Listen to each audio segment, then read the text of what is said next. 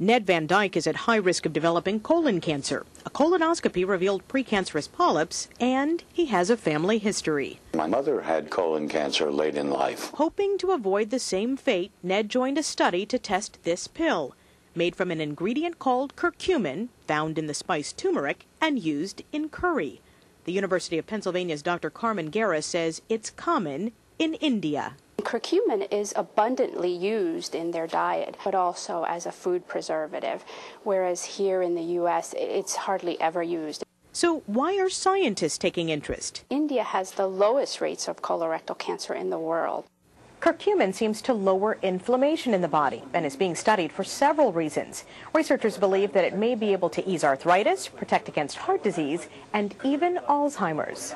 Animal studies have found it can reduce precancerous polyps. These animal studies have shown that this may be a very effective anti-colorectal cancer agent, and interestingly, a very safe one. Dr. Guerra is leading a study to see if the results can be repeated in humans. We're trying to determine if curcumin induces cell death in cells that are precancerous. Ned isn't sure if high doses of curcumin will work for him, but he's willing to give it a shot. Well, if I'm going to try to benefit from medical advances, I have to be willing to contribute.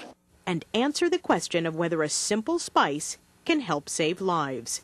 Dr. Malika Marshall, CBS News.